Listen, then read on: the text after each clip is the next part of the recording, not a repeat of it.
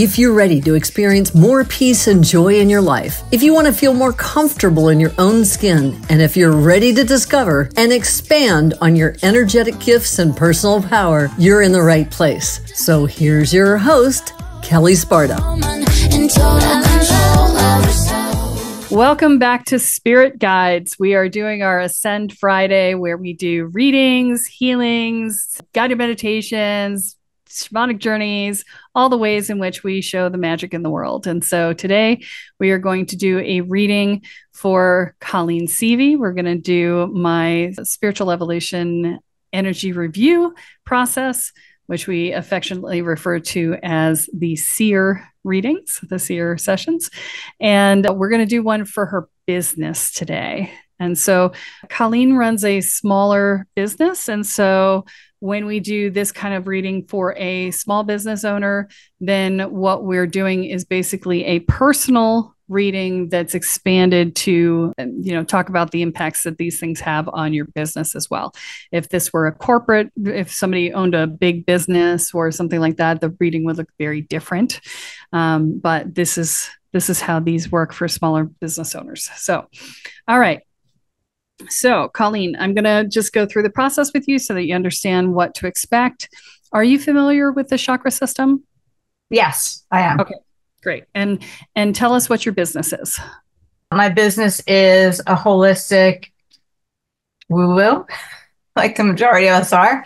I'm a Reiki master, energy healer, a biofield tuning sound practitioner, astrologer.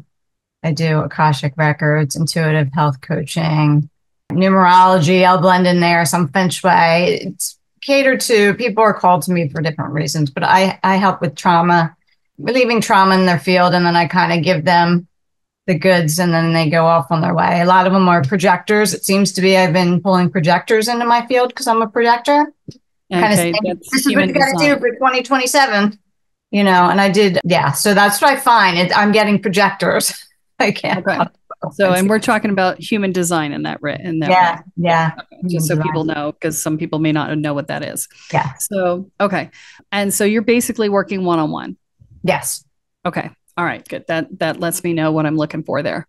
Okay. So the process is that I'm going to come in, I'm going to look at the things that surround you and your business. I'm going to look at your aura itself. I'm going to look at each of the chakras individually, tell you what the blocks are that I'm seeing in the chakras and how those blocks may be playing out in your life and your business. If there's a quick answer, I will give it to you in the moment. If not, we will talk about it at the end.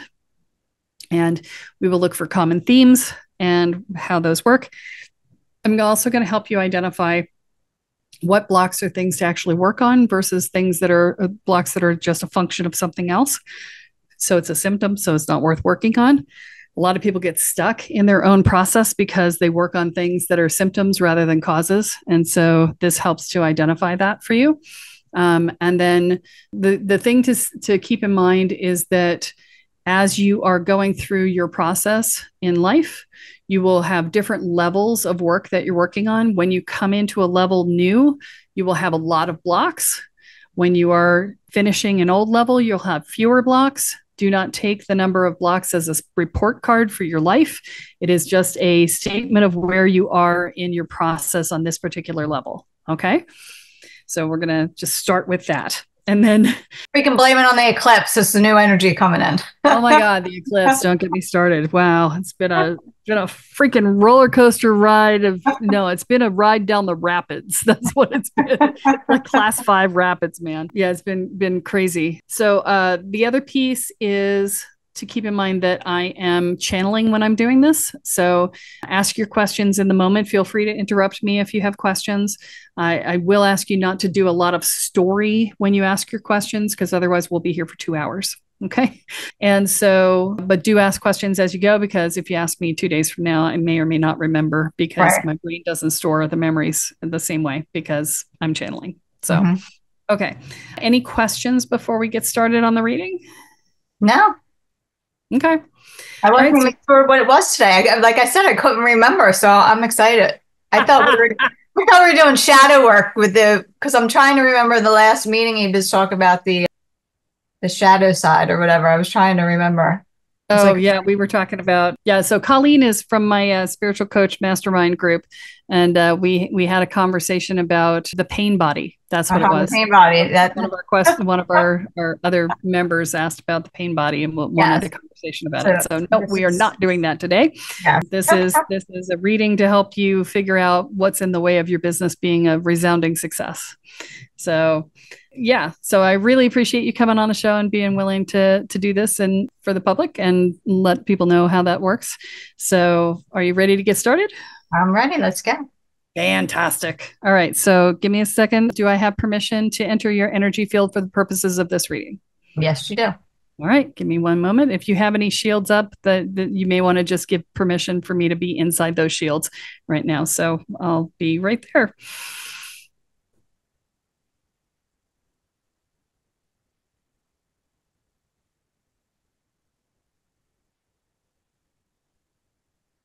Okay. So I'm going to take a look at the outside of your aura right now and see what the outside influences, if any, are that are relevant to this reading.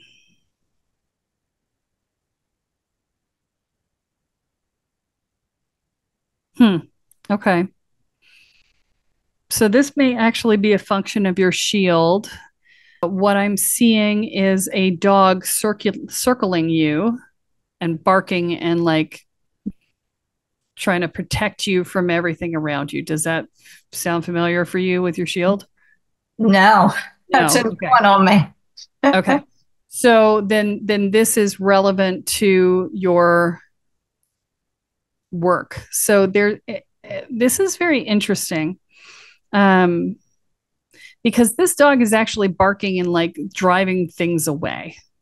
Okay. I always have to ask when I see stuff like this. I mean, I came into somebody's aura once and I saw flying robots and I was like, what is this? And she's like, how did you see my flying robots? They were part of her shield, right? So, but this, because it's not part of your shield, this is a metaphor for what's going on with your business. Okay.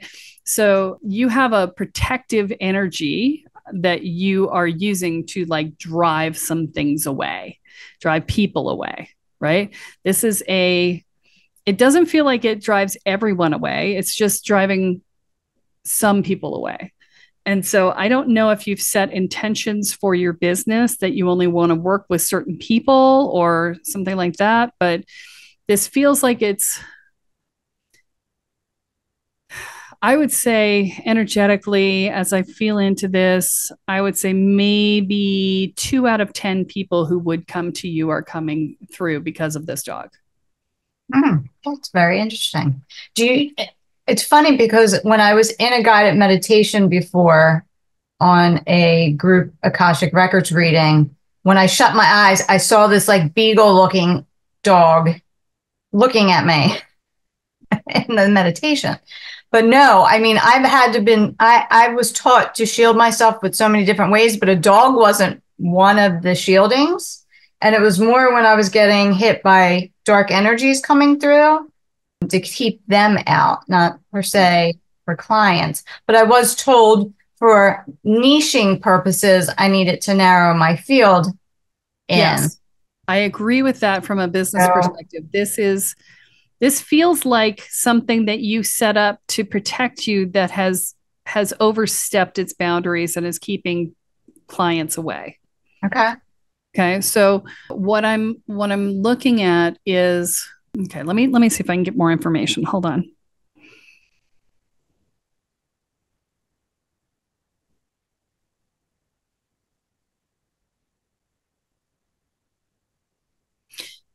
Yeah, so this is a defensive posture. I'm trying to talk to it and won't talk to me. It's just barking at me and barking at me and saying, go away, go away, go away. And I'm like, okay. So did you set an opening for me in your shield so that I could get in? Because I'm going to have to get into your aura to do this. I'll do it again because you're the only one that's ever asked me. I mean, people will normally say, do you have permission to enter into your space? But then you did it a step further when you asked about lowering your shield. So I don't want you to lower your shields. I want you to just make a Kelly-sized hole for it. Yes. Okay. I don't want you to lower your shields because that's you specifically. Yeah, just for me. And just for this reading. Okay. All right. Now it's starting to calm down.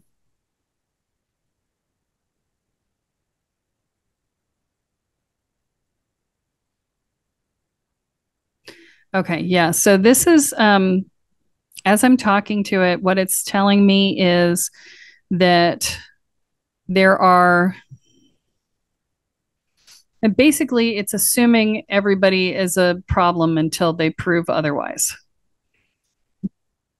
And so this may not be your best approach for clients. You may want to retask that, not may, you do want to retask this part of your shields to be only entity related, right? Okay. So that it's not human related. Okay. Okay. You can do other things to protect yourself from entities attached to humans, but you definitely want to make it clear that this is entity related, right? Okay. Because it's literally driving away 80% of the people who would come to you. And that's Okay. not optimal. So, okay, let me just test the field to see how that works if you do that.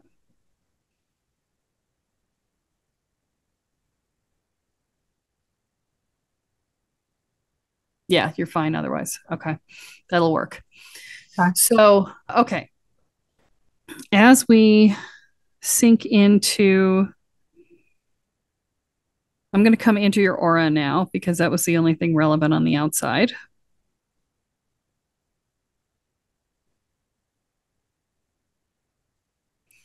All right, let's see what's here.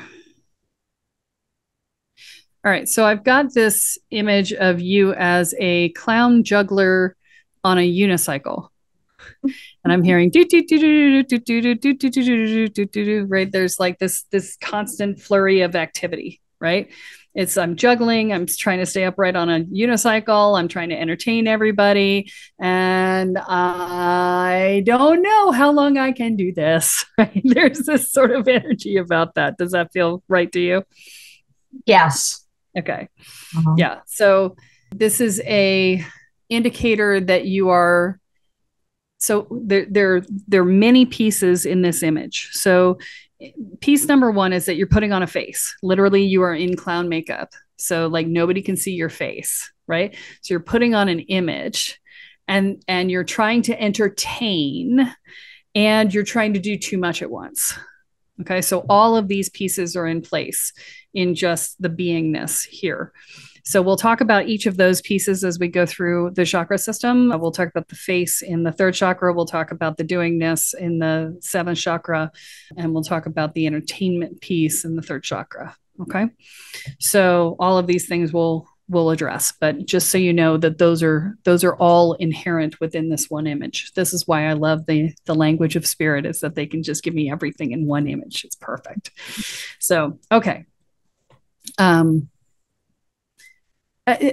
there's this, and okay, so the other piece that they're telling me I missed something is that there's this energy of being the sideshow, because you're not the ringleader, you're the clown, right? And so instead of directing a whole bunch of things happening and being the main attraction, you're the comic relief, right? And so this is not taking yourself seriously piece. Okay. It feels like it's, you said all things woo woo, right? And there's an energy about the woo woo thing that people poo poo the woo woo, right? And when we internalize that poo pooing, we become the sideshow, right? So it feels like have you only recently come out of the spiritual closet? My awakening was 2019. So that's, from what I hear, still recent, because I was working on all my trauma healing. But even in my family, they don't quite get it. I haven't really met local community that get it. Some of the stuff I talk about seems to be over some people's heads, but my family in general don't take me seriously. I can come in and clear them and they say the NyQuil did it. I can give them a tuning session and then they say, oh, it wasn't the tuning session. It was somebody else talking to me on the phone. So then it's like, and then I wasn't getting the clients and I'm like, Well, clearly, if I knew what I was doing and I was helping people, I'd be attracting more clients because that's what projectors are supposed to do. We're supposed to be attracting these people. So when you don't get it, then you don't feel validated that you are the real show, you are the real deal. And then you're like, well, maybe I am just a clown, because you see all these people and all these, social medias that are doing it, that are hustling, and yet projectors aren't supposed to be at that hustling level, but still we're here for a reason. We're here for a purpose. That was the whole point of my awakening. I was told I was meant to be a healer, and I'm like, I'm here ready to heal.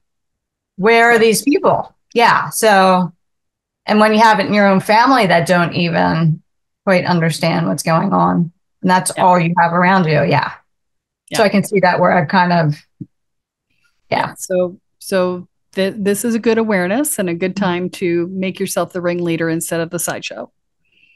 And I would say stop working on your family if they don't appreciate it. Well, that's what I did. I've kind of put my boundaries up, and I don't even talk to them anymore, really. I've had to cut them all out. They're all toxic, and they have entities in them, and they're all narcissists. Let's just leave it. That's a good reason to leave them be. So they serve their purpose. They got you to where you needed to be in order to. Exactly. So here's one of the things that we don't talk about a lot, but those of us who are meant to be on a spiritual path or to be of contribution to the world, we come through toxic and traumatic environments because it deepens our container. It deepens our ability to hold, right? But in the process of doing so, it puts holes and tears in our identity and our energetic container, right? And so the healing work we have to do to not be wounded healers is to do the trauma work on ourselves, do our shadow work and things like that.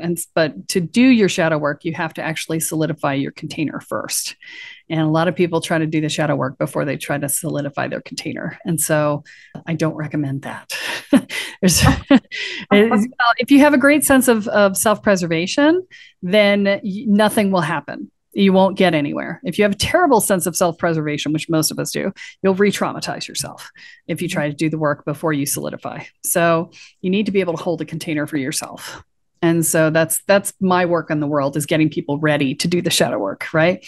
So anyway, all right. So we have a view of what we're dealing with, right? And this feels like it's going to be a theme throughout your reading. So we'll be probably digging back to this periodically. So let's hop into the 7th chakra and see what we find. Hold on.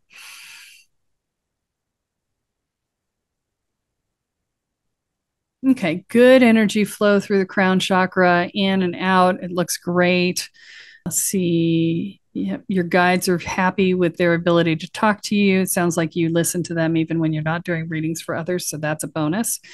A lot of us don't. We just had that conversation with Michelle on the last reading. And because she and I both have that problem where we read for others but forget to listen for ourselves sometimes.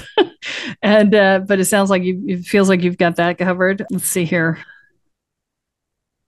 You know your channel. That's all set. Energy's coming through well on that. You do have the mind on overdrive thing going on, trying to figure it all out. But as it feels like that's a symptom. And so as you get the answers here today, I feel like that's going to go away and you're going to be able to relax more because you understand your nature and therefore, once you get some answers, I think you'll be okay with this one. Let's see here.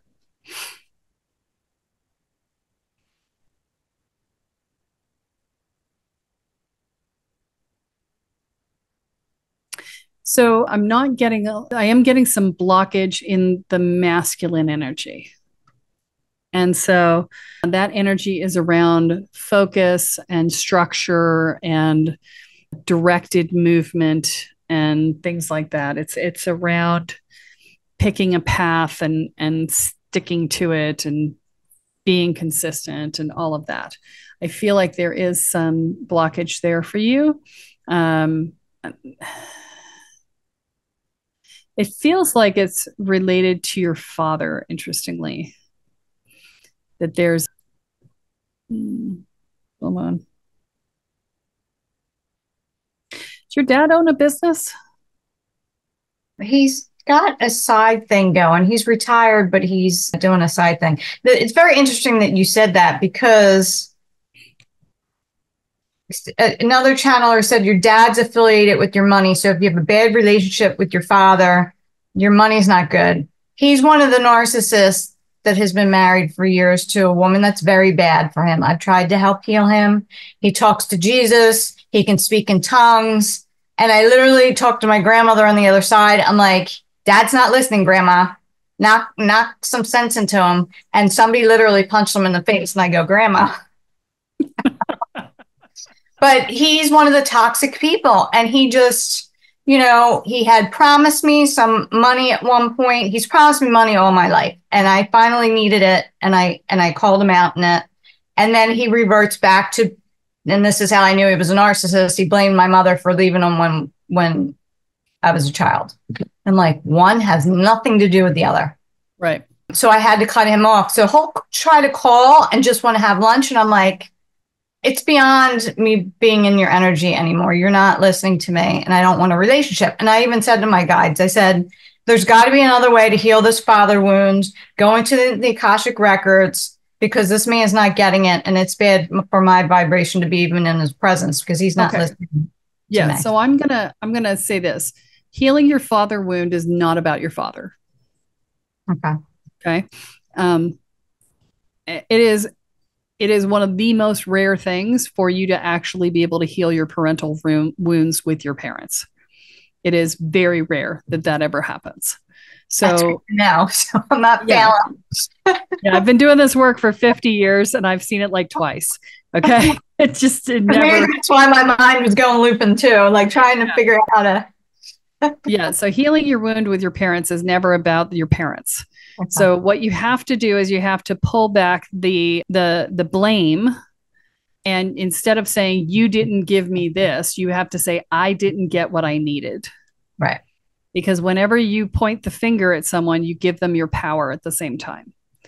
So when you say, I didn't get what I needed, then it becomes, I am now capable of giving myself what I need.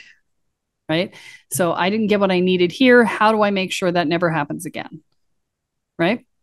Mm-hmm. Okay. So in this case, and it does feel like your dad is associated with the money piece for you. Mm-hmm. It feels like that's how he controlled you, right? Or controlled your expectations, I think is a better term, right? Mm-hmm.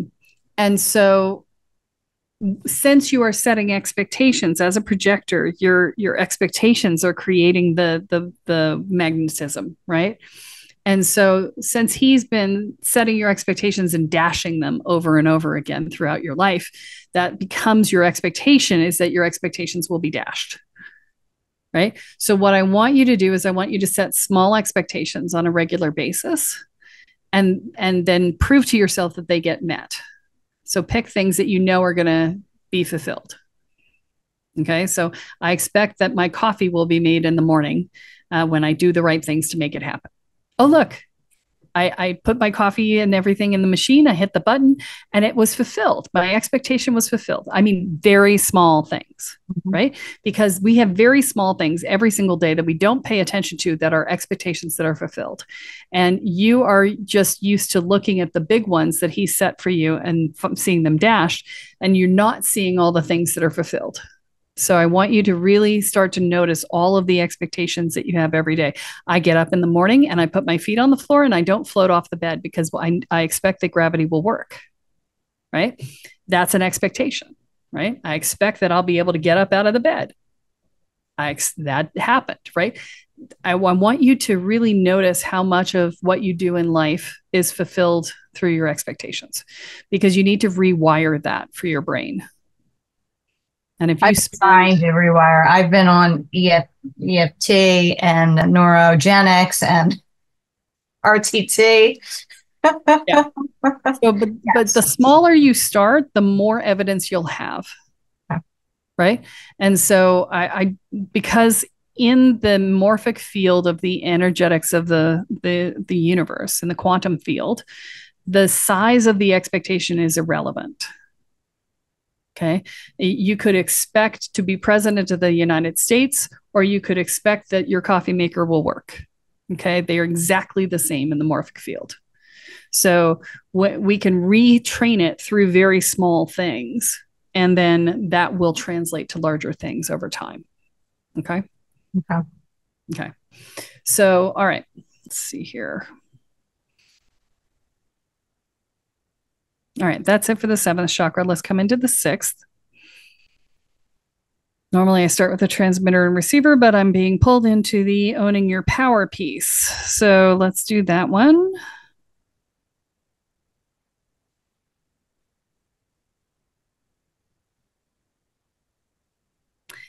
Interesting, because I feel like you have the, it's like you're okay with your power. You don't have a problem with your power, but you also don't want to share it.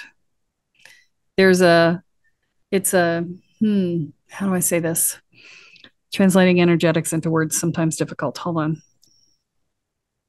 So for a lot of people, it's I don't want to be killed for my gifts. They don't want to share for that reason, because I was killed for my gifts in another lifetime. But I feel like it's I won't be appreciated, so why bother? Mm-hmm. It feels like it's oh, there it is. So it's okay. Yeah. I know what the dog is. Okay.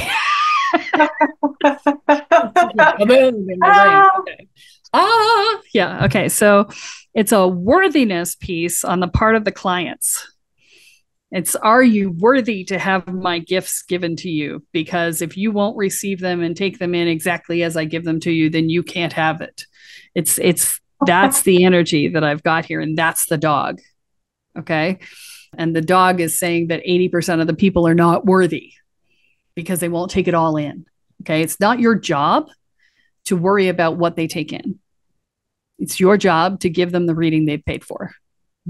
Give them the session they paid for. It's not your job to care whether or not they take it, to receive it, to use it, to give acknowledgement that you did it. It's not your job, right? Your job is to just do the service that they've paid for and move on, right? This piece is it's around your personal value. Okay. I'm not going to put up with anybody who's not going to fully receive me. And here's the statement of truth, which is that most people can't fully receive you. They haven't done their inner work. That's why they're asking for readings. They're in the beginning stages of their spiritual process, and they have not finished their work yet. And therefore, they're only going to be able to receive what they can receive. It's not your job to worry about that. And you're going to, one of the things that I tell people about when we do these readings is that, listen to the recording over and over and over again, because on the 8th or 10th listening, you're probably going to hear something you never heard before because you weren't ready to hear it yet. Right. And so this is the thing, is that people may not receive what you have to give them for 10 or 20 years. It's not your problem. Right? You can only do what you can do, and you have to let it go. And so it's not a waste of your gifts to give it. You're planting a seed. If someone can't receive what you're offering them, you're planting a seed, right? So I tell people all the time, because they're like, when I do a lot of training for spiritual teachers, right? I have my spiritual coach certification, and I train spiritual teachers. And one of the things that I talk about a lot is you cannot get attached to the positive or the negative feedback, because the first person to tell somebody something is an asshole. The 10th person to tell somebody something is like, yeah, I've heard that. And the 20th person to tell somebody something is, oh, you're a miracle worker. Oh my God, you're amazing. Right? Because they're finally ready to hear it. Okay. You can plant the seed and be the asshole, and that's okay. Right? And you can be the last person to tell them, and they finally get it. And either in any case, you're still you. Their response is just a function of where they are in their journey. Right? So nothing we do is wasted. It's just not ready to be fully integrated yet. And each piece gives them a step towards the next piece. Make sense? Makes sense. Yes. Yeah. So when you can accept and integrate that, the dog will be fine. Okay. You won't have that problem. Okay. Great. Okay. Now let's talk to transmitter and receiver. Transmitter's good. Okay. So you've got a strong transmitter going out, but you're receiving back very little of what you potentially could. And I think part of that, let me feel into that.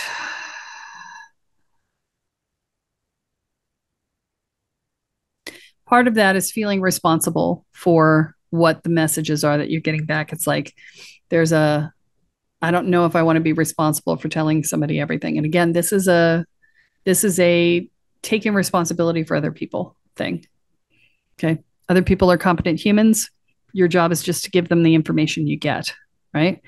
There's a piece of this. Yeah. And that probably comes from the fact that what I'm sharing now, whether it's family or clients, and it's going on deaf ears. And if I'm getting more information and they don't listen to it, then it pisses me off that much more that they're not integrating it. Right. So this is you being attached to their outcome. Okay. Because I feel like I need to help raise everybody up. We all got to go up together. We got to go up. I'm here to help you. Let's go. Let's raise the roof. Right. So, but that's about you. That's not about them. Yeah.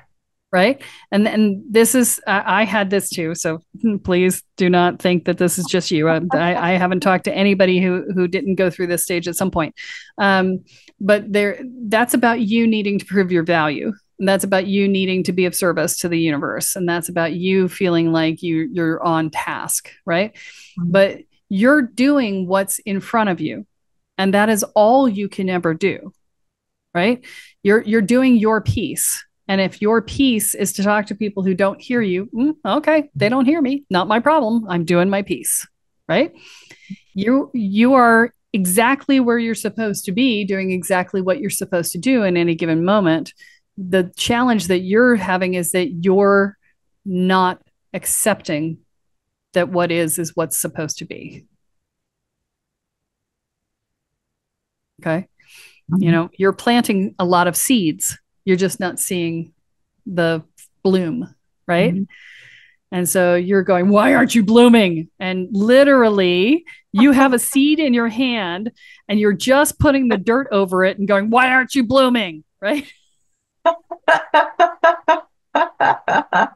There's some organic miracle grow. Come on now. Come on. Bloom, damn you. Bloom. Right? Some alkaline water. Yeah. Okay. You see what I'm saying? Uh-huh. Yeah. So, you know, I want to give you that metaphor so that when somebody's not taking it in, you can just say, seed planting. We'll just throw a little water on it and let it go. Walk away.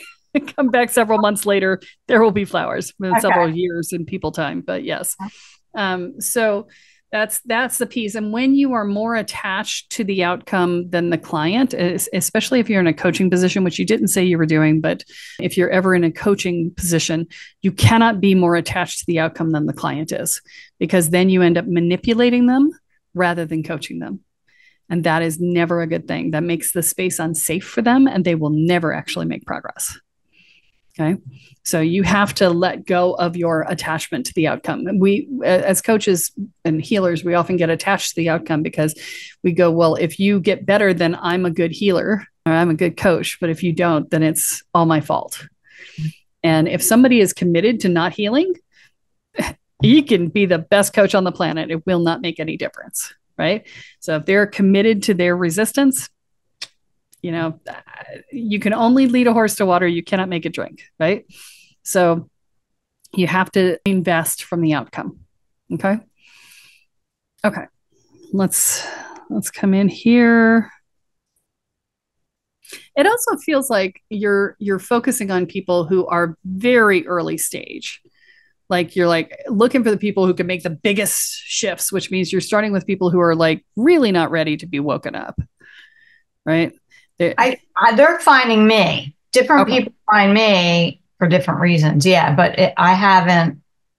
Yeah, it feels like you're attracting early stage people because you have this need to be amazing. Okay. and to be able to do huge quantum leaps. And I will tell you that people who are further along are capable of quantum leaps. People who are in the early stages are rarely capable of quantum leaps. They're usually walking in baby steps because there's so much fear and resistance that they're trying to work through. Okay. People who are further along have faced their fears enough that they can quantum leap because they know how to deal with the fear and the resistance. So, but they're in your mind, you're thinking, oh, well, they're very beginning. If we just take them here, the world changes faster, right? Probably. Yeah. So, either continue working with the people you're working with and let go of the quantum leap idea, or, work with people who are further along so that the quantum leap can happen. But ideally, I would really just work on your inner stuff around needing to be of bigger service than is intended for you. Right? You have your piece to do. You are a cog in a massive machine. As long as you are doing your piece, you are doing your job. If you try to be a bigger cog and your space in the machine is this big, now you're not actually doing your job. Right? So do what your piece is to do, and then you can be part of the bigger machine and be part of the bigger shift. Does that make sense? Mm-hmm. And as you evolve, your cog will automatically get bigger and the space for it will get bigger. Okay.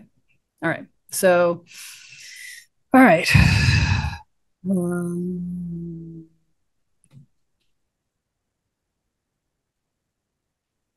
Okay. Let's look at the receiver.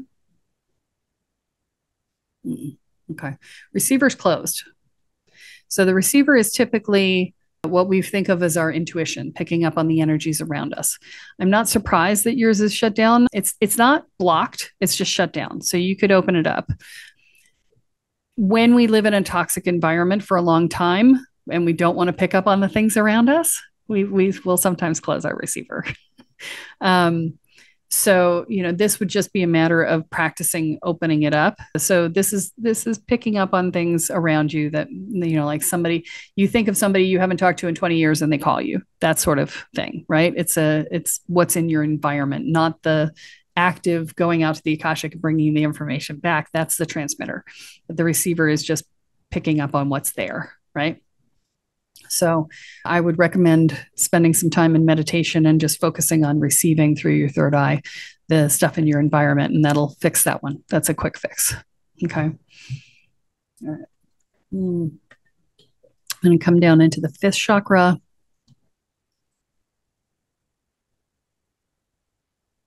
Okay. See my all? Mm-hmm. Okay. This is the reflection of your self-expression. And so it's open. There is energy coming out. So you're actively expressing yourself. It's open that much. Could be that, but it's right now, which is actually in my mouth. It's kind of a comfortable place. It's not quite as wide as open as comfort would allow for. That's actually comfortable for me. So it's about 2/3 of the way there. So I'm feeling pretty good about it. It feels like you're getting your message out, right? So that feels pretty good from a business perspective. There's room for a little bit more, but I think what you've got is good. Okay. Let me check what else is going on in here. Nope, people pleasing communication's good. No dependence in asking permission. You're good on that. You're standing in your power there.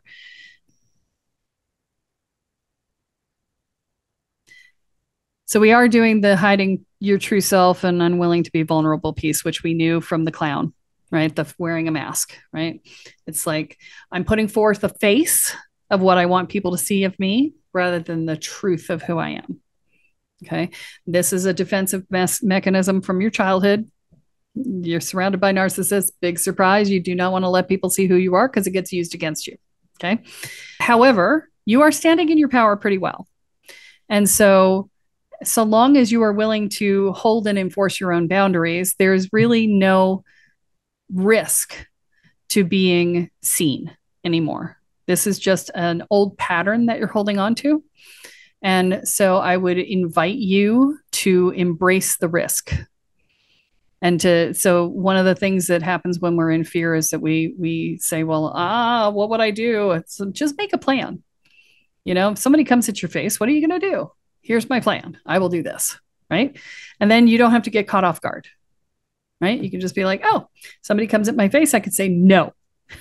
It's my favorite answer to anybody who comes at my face. The first thing they get is a no, because I'm like, we're not doing this. Right. And so, you just make a plan, and then you should be able to, let me check. Yeah, this one's going to give with that. Okay. So I think you're okay on this. All right, let's come. That's everything in the fifth chakra. That was fast. All right. So let's do the fourth chakra.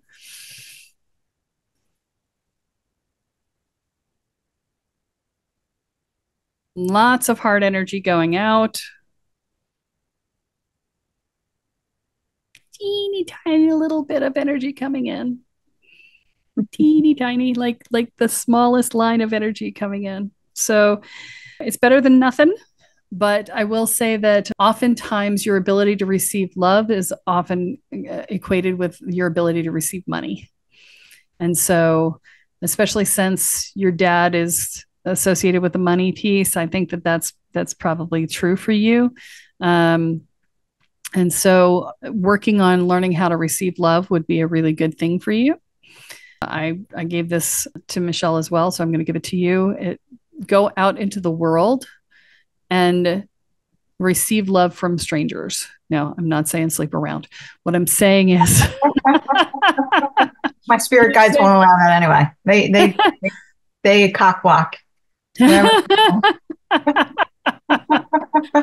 What I'm saying is that as you're walking around on the street, as you're driving around in traffic, every time somebody lets you out in traffic or moves out of the way on the sidewalk or holds a door for you or smiles at you or says something nice, receive it as a gift of love. It's very easy to practice receiving love from strangers because we don't feel like we have an obligation to them, right? And so, especially when we come in environments where love comes with an obligation and we refuse to receive the love because we don't want to receive the obligation, right? With strangers, it's easier to practice this because you're never going to see them again. There could not possibly be an obligation created. And so therefore, it's the easier path to learn how to receive it. And then practice actively receiving it from the people in your life who are safe to do that with. Okay. There's not many of them. Yeah, well, that's why I said that. That's trickle, but part of cultivating your environment, right? Mm-hmm. So let me see what else is in here. Yeah. Okay. So you've got the betrayal piece going on, but this is a childhood betrayal thing. It's still the parent issues showing up. It's I didn't get what I needed. It's you didn't take care of me. You didn't do this. You were not the perfect parent. You were not even a decent parent. All of these things, right? And so as you work through and start to shift out of the, you didn't give me what I needed and into the I didn't get what I needed piece, this is going to start to release. Okay, because the betrayal piece is where we're holding up a human against an idealized archetype.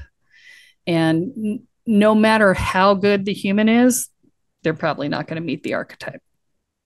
And so what we need to do instead is stop worrying about the archetype and go back to, I didn't get what I need. How do I make sure I get what I need now? Okay. Yeah, which I thought I'd already dealt with. I had forgiven them both and had moved on. So I'm surprised that that's still there. Yeah, it's not just still there, it's pretty active. Okay. So, the forgiveness. So did you get pissed off first? It's not even from the past because it's still other family members since my awakening that are causing issues with my parents because they don't like what I'm doing. They associate what I'm doing being devil's work. Right. That I'm not in the light. So then they're in my mother's ear, or they're not supporting my mother because she'd help me. So they're taking it out on her because I'm the daughter. And I'm going, I just did a healing on you while you were in the hospital. And now you're turning this all around. And now I'm not the good grandchild anymore. I'm like, where is this coming from? and then I got to send love and light, and they're all going through their own things. But yeah, there's a lot of that coming from family members right now that do not want to see me glow up. They don't like that I have these abilities. So when you said the energy of I got to send love and light, that energy is I have to fix them. Well, no, I just send. I don't try to do anything because it's going to go on deaf's ear. I understand, but the energy of love and light is I've got to fix them. Okay. I'm going to send love and light. Instead of just being in compassion, I would like you to, instead of doing the love and light, I would like you to come to compassion. The church, I'm assuming they're from a Christian faith. They're saying, it's devil's work because that's usually from the Christian faith, right? So if those of us who have come up through the Christian faith know that there is programming, there is massive programming, right? And so they're just operating on their programming, right? And so you can just have compassion for that and just be like, yeah, they're operating on their programming. It is what it is, right? That's acceptance and compassion, as opposed to I'm going to send love and light, which says you're screwed up, and I'm going to send you some love and light to help you. There's judgment in it. You feel it? All right. Yeah. I hear you. I'm taking it all in. So, this is something that we hear a lot in the world of spirituality is, oh, send them love and light. It's like, that's sending judgment. Okay. And so when you're sending somebody judgment, it's not a surprise that you're getting judgment back. Gotcha. Right? So what you want to do is just accept them for who they are and allow them to be who they are. And that's what it is. That's who they are. Okay. I can't control you, and I can't fix your programming because your programming is what it is. Right? So all I can do is accept who you are. And I'm going to accept you, and we'll see if that comes back to me. I have no expectation that it will. But if it does, there's a greater chance of you receiving acceptance back when that's what you're offering. Yeah. Right? What we focus on is what expands. Mm-hmm. Right? And so the love and light thing is, it's still a control pattern. Yeah. It's just which I didn't know. So that's great that you pointed at me. Yeah, so I won't do it anymore. Yeah. Yeah, it's a spiritually oriented control pattern. It's just like all these people who pray for peace. And they're like, oh, I'm going to pray for peace in this one place. It's like, well, how do you know the people there want peace? That's actually black magic. You're putting your will on them. Now you can invite peace, right? I'm going to invite peace into my life. But if I'm going to send peace to somebody else, that's doing something to them that they didn't ask for, right? So, but because it's peace, we think it's okay, but it's still black magic, right? So these are things that we don't think about as we go through the process. But anytime you're doing something to someone without their express permission, you're doing black magic, even if you think it's with good intent, because you don't know them, and you don't know whether or not that's going to be good for them. Maybe they need to not be in peace right now. Maybe that's going to give them the next step on their journey, right? We don't know, right? So, okay. And I'm talking to everybody here, not just you, just so you know. So, all right. So where are we? We're in the heart chakra. Anything else we need to talk about here? No. Okay. So we're going to come down into the third chakra. Third chakra is your identity, your inner child, and your power, and the stories you tell yourself to rob yourself of your power. Okay. So your will center, right? So let's start with your identity. We already know you're doing the mask. We've got the clown. Let me see what else we need to know about that. No, they're saying we've already covered everything associated with that. So you've got that. Okay, so let's look at the inner child. All right, so you must have done some inner child work, because she is skipping down the hallway with a lollipop, and she's having a great old time. And she is just loving her lollipop. So I see a really good relationship with your inner child here. This is good. Okay. So let's see what your power stories are. Okay, so we've got the not good enough, not surprising. We've been talking about the feedback loop and the failure of people to appreciate you. So that's not surprising. Plus, coming up out of a narcissistic environment, that automatically creates a not good enough to begin with. So it's adding fuel to the fire for your business, right? Let's see here.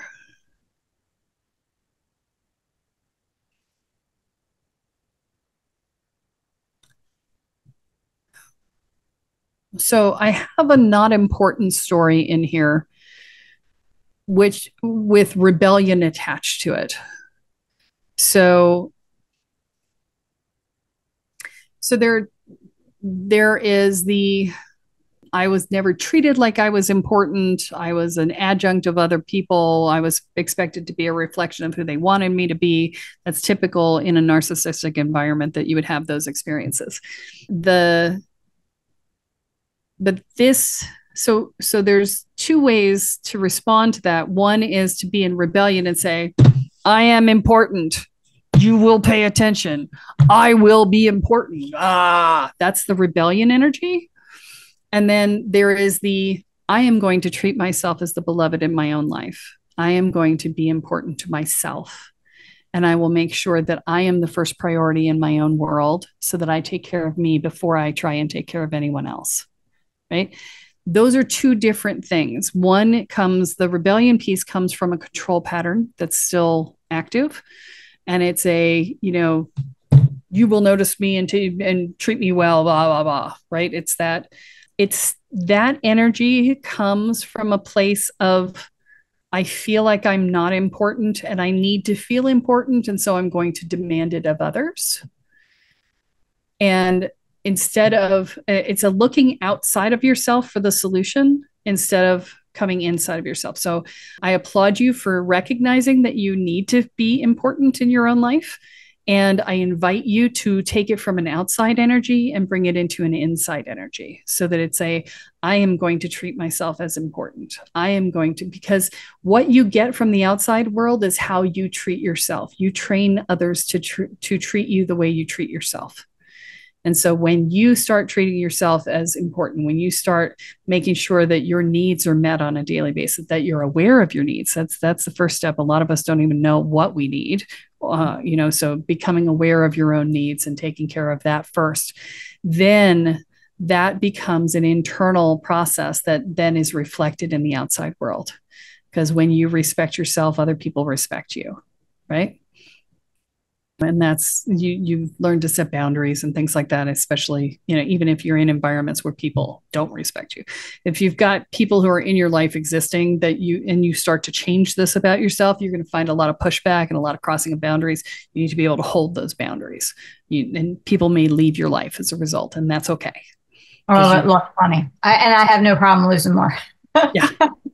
I'm cleaning the house. Yeah. And that's all right. Yeah. Sometimes we just need to bring in a new group because we've evolved and we have evolved past them, and that's okay. Okay. So there's no resonance with those old people anymore. All right. So let me see what else is in here. Nope, that's not there. Definitely got some of the martyr stuff going on.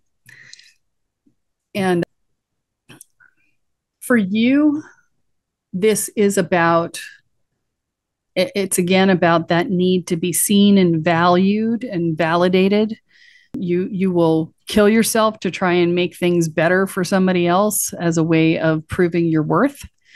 And again, this is an inner job. You have to prove that to yourself, not to them.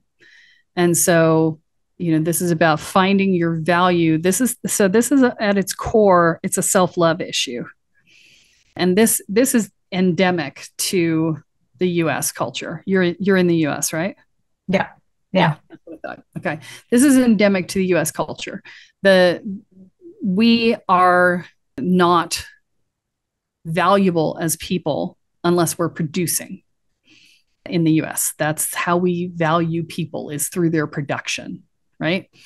And so to truly love yourself, what you have to recognize is that you have value when you are doing nothing. And that one just sort of makes people go, huh, what? Because it is contrary to our cultural belief structure.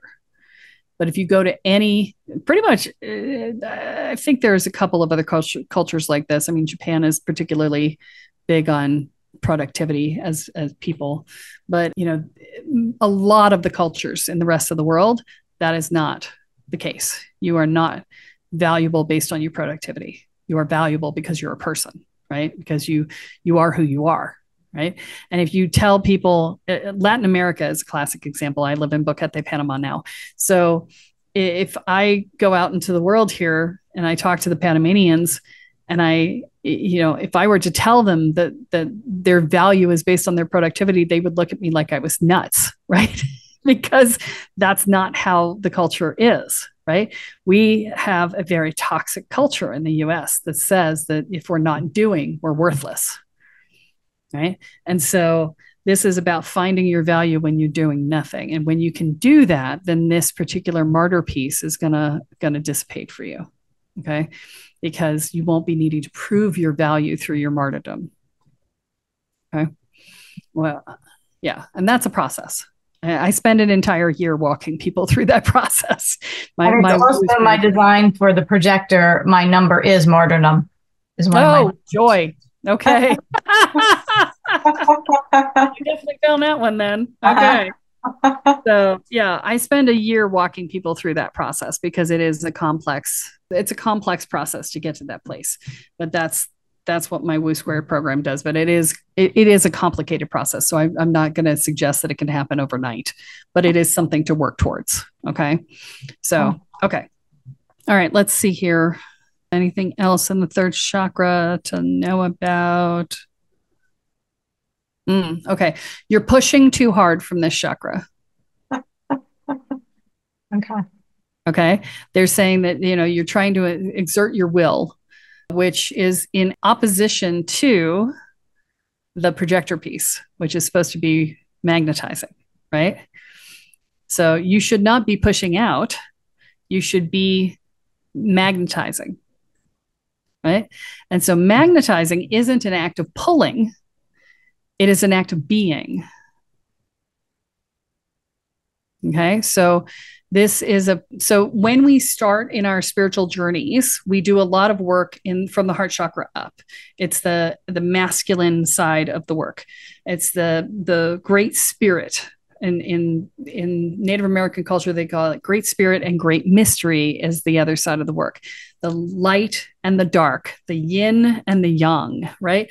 So these are the balances. We spend a lot of time doing that. And so the challenge for most people is that when you do that heart chakra up stuff, you're doing a lot of understanding and stripping away and analyzing and letting go and, all of the head-based stuff. We're really good at that, right? But when you get to a certain point in your journey, and this is where you're at this turning point. When you get a certain point in your journey, you have to go into the darkness. And the darkness is an experiential state, not a thinking state. And so people go into the darkness and they try to understand it. And that's the equivalent of walking into the dark room and looking for the light switch. There is no light switch. Okay. You can't understand the next layer of your journey. You have to experience it. You have to become it. You have to be it. Right. And so this for you is about a beingness state. The magnetism comes from a state of being, not a state of thinking or doing. Right. So this is about stepping into the next layer of your work of being and becoming the person that you were meant to be. Okay. Does that make sense? I know it's going to be a little like your brain can't wrap itself around it, and that's okay. Brain's not supposed to wrap itself around it.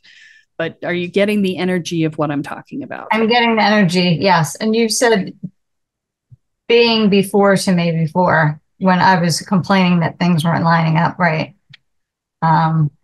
It's hard to be in being and magnetizing when you're worried about where the money's coming from.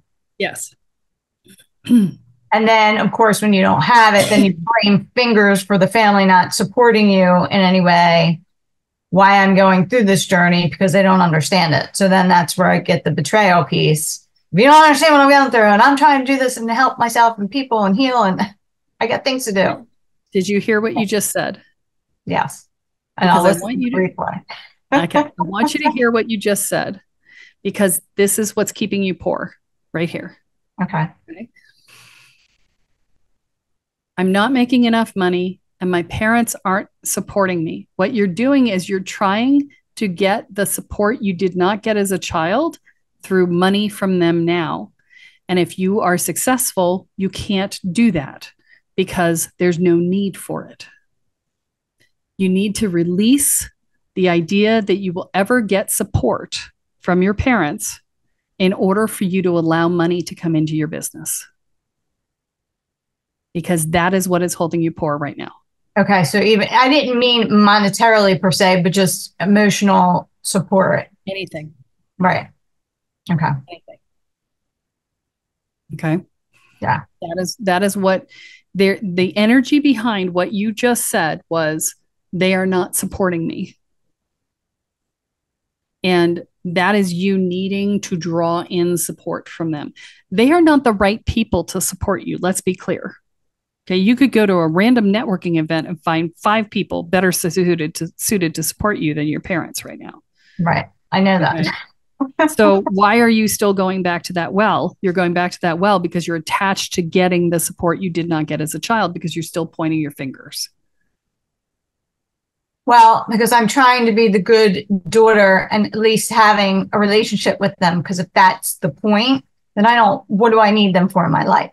Like, I'm the point, like, if you've done me wrong, you're out. So the fact that I've even allowed them in my space this far, you know what I mean? So, and when I do the healing work, my mother will come to realization about stuff where she wasn't present for me as a kid. And she is apologizing because all of a sudden I'm doing all this healing work. And she said, you know what? I wasn't the perfect mother for you. I didn't do this, and this. And I'm like, thank you, Mom. But you were doing the best you could at that time. And I forgive you. Right. But yeah. Yeah. So you're serving as your mother's healer, which is not appropriate. Okay. That's an energetic mismatch. And I'm trying to be nice because the old me, my nickname was Barracuda, and I didn't care how anybody felt because I was so wounded from my traumas that I was nasty. I was one nasty teenager because I was not happy. So where I am now to where I was, I'm a completely different person, but obviously I'm still learning. Yeah. I've had a lot of trauma. Yeah. And I will tell you, I was the same. I was hell on wheels. I was a steamroller. You get out of my way or I will run you down. Right. Yeah. I feel you. We all go through our journeys. We all get where we get. Right. And, we go as fast as we can and we get where we are, but, this is what's in the way right now. Okay. You're still attached to healing them. You're still attached to getting as much as you say, I forgive you, you really are attached to getting the apologies right now. Okay. I would highly encourage you to rearrange that energy because you are not meant to be your parents' healer. That is an energetic mismatch. There's a hierarchy inherent in the DNA structure, right? They are not part of your DNA. You are part of theirs, right? And so you need to recognize that there's a way in which that's the case. And until they are infirm and cannot care for themselves, it is not appropriate for you to be their caretaker or their healer. Okay.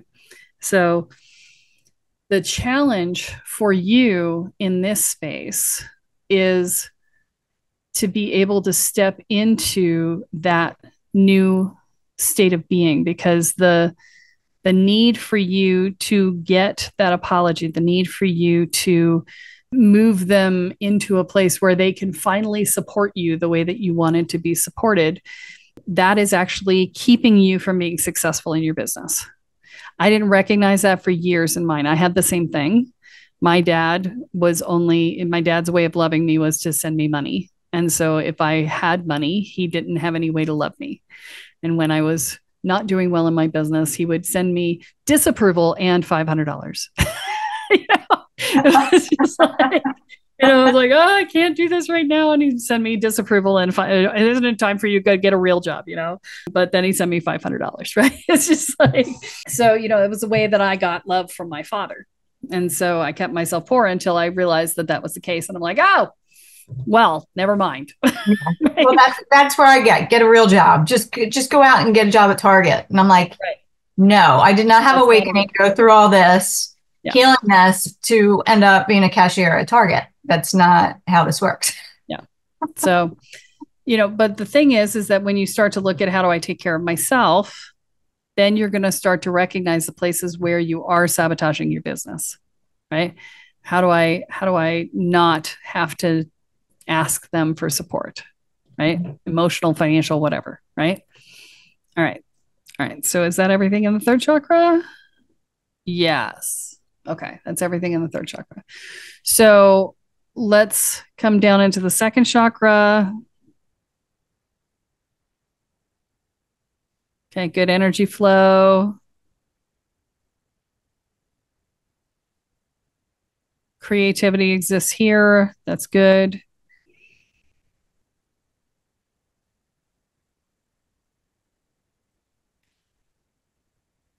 Okay, so I'm getting some energy in the addiction area. And so when we look at addiction, it can be things like TV, sex, drugs, alcohol, people. You can be addicted to spirituality. That's another addiction. We do learning, maybe learning. Yeah, that's an addiction. More and more, because the other stuff I don't do. Nothing else is going. Right, but the energy of it is it's about consumption. Right? It's about, I must consume. There's never enough, right? And the reason that there's never enough is because the energy is being pulled into a chakra in which the problem does not exist. Okay. So typically it's a third chakra issue or a heart chakra issue that's being shoved into the second chakra, and you're consuming to try and fill the void that is the emptiness of the space, which never can be filled because it's in the wrong chakra. Okay. So the piece that I want you to look at for this, because it feels like for you, it's the spirituality learning piece, right? Take 2 weeks off from all spiritual learning. That's your assignment. You've done that to me before. Have I? I think so. You're like, no learning for you for like a month, or I think you did that last year. You said something like that. Did I really? I don't remember. That's like a projector. That's what we do. It's like my thing is I'm the forever student. My enlightenment in my thing will be a forever piece in this lifetime. And I want to know everything. Like I want to solve the life mysteries that everybody's fighting over. And once and for all, get the final answer for everybody and be done with it. Like this is this is what's really going on. So I geek out on that because that's the only thing I really am connecting with right now. Because nothing else seems to be last year. Huh? Did you do the assignment last year? I believe I did. I believe I did do it the full time that you told me. Whatever time frame that you did, I did stick with it and I didn't. And what was your result? I don't remember. I'd have to look back because I did journal. I was journaling at one point every single day, so I might have journaled something about it. But I did back off when you told me that. And you said just be, because that was the point of just be, Colleen. You're doing too much. You're here. Your mind was running. Yeah. So that's interesting. But my sacral chakra had been shut down for so long because I had the rapes and the molestation. So for a while, there was no movement in there. That was my problem area. So now I guess it's cleared out. It is. Filtering. It's really healthy. It looks really good from that perspective. Energetically, there's a lot of energy flowing through it. I'm really pleased to see that. Yeah. I would say take 2 weeks off again, because what happens for you, and I would basically, if I were you, I would take and I would put 2 weeks off in your calendar every 6 months, because you get into this space of consume, and it becomes not learning, it becomes addiction. Okay. And so you need to break the addiction periodically. It's for you to be able to come back into a healthy space around it. Okay. So, me see what else is in here. Anything else in here? Yeah, there is an attachment piece, but we've already talked about it. The attachment is, people have to receive everything that I have to give, or else I'm not giving it to them, right? That's the attachment piece. Okay. And that's again limiting your income, because you can only get the people who are capable of receiving everything you have, right? Right.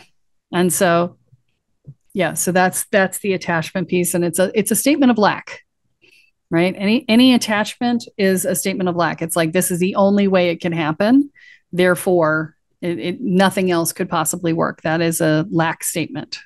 Okay.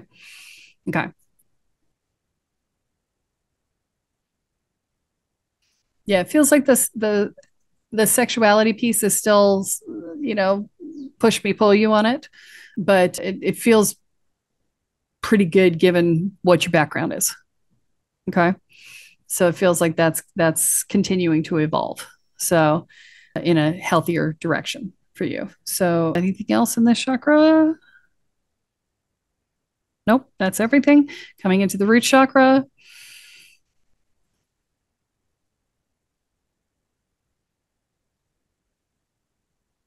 Good grounding, good energy flow. Let's see here. Check your friends.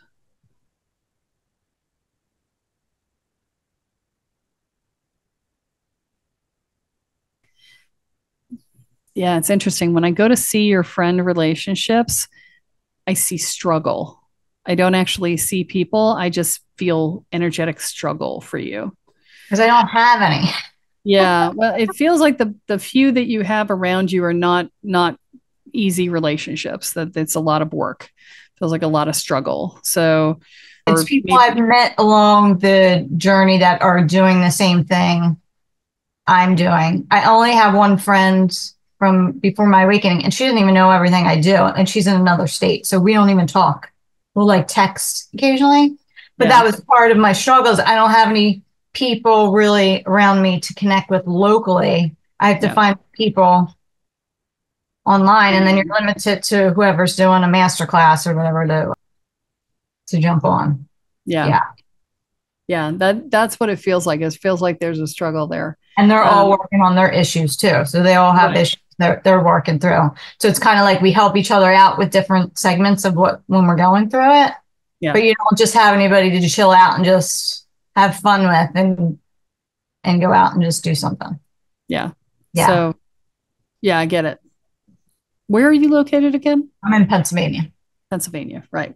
Okay, I remembered it was East Coast. So yeah, the encouragement would be to go out to more events and to meet more people. If you can find events locally, or even run an event locally, you could find people that you could network and connect with and have fun with. But once you step onto a spiritual path like this, you really do need people who are also walking the path, because they won't get it otherwise. So, yeah. And some towns are easier than others to find that in. So okay, let me look at some other pieces in here. All right, there's definitely some fears around safety and security going on. We've kind of talked about that as we've gone through here, so I don't feel like there's anything new to tell you there. I think we've covered that one in detail. And you are very well aware of your family tableau, so I'm not going to bother with that either. It's just, talking about your family dynamics, and you've already talked about them. So there's nothing for me to add to that. So the last thing to check is the manifestation bubble. So let me just check there.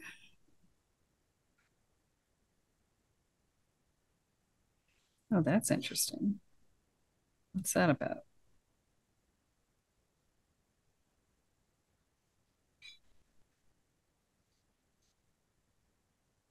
Okay. That's very interesting. Okay, so we talked about planting the seed and going, why aren't you blooming, right? The image I'm getting with your manifestation bubble is that it comes up into your second chakra, and then it forms this bubble in your second chakra, and then it hits your third chakra and it explodes, much like, you ever see those flowers that pollinate by just poofing and all of the pollen comes out? No, but okay, I don't know what kind of flower it is, but I've seen this. And that's the image that I'm getting, is that it's like poof, and it comes out in the third chakra and it never makes it through the other chakras. And this feels like it's that demand for premature, maturation, right? It's that I've got to have the solution now. So it hits your power center. And remember I said you were pushing too much? Yeah. Right? This is what the push too much is it explodes the manifestation bubble. Third chakra.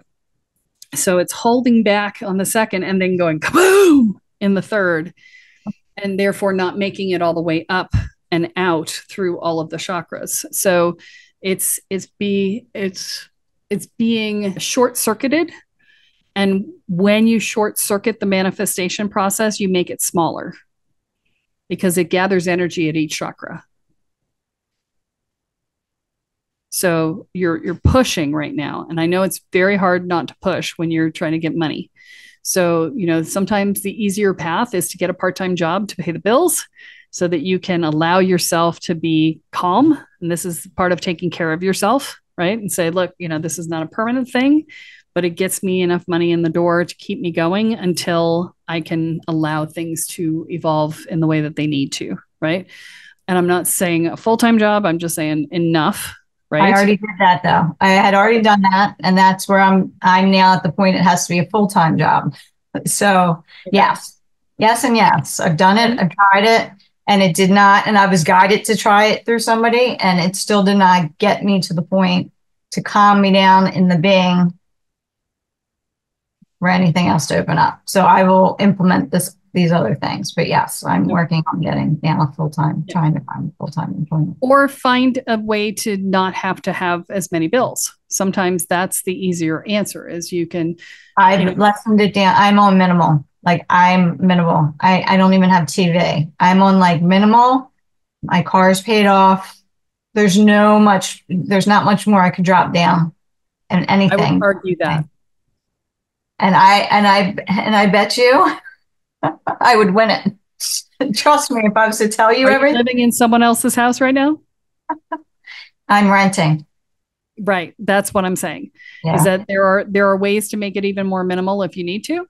So you could find somebody who needs a caretaker, like an elderly person who needs somebody to cook and clean for them, and you get room and board in exchange for it. That is a way to make it even more minimal. You could go live in one of those agro-tourist places where you work for your room and board and on the farm.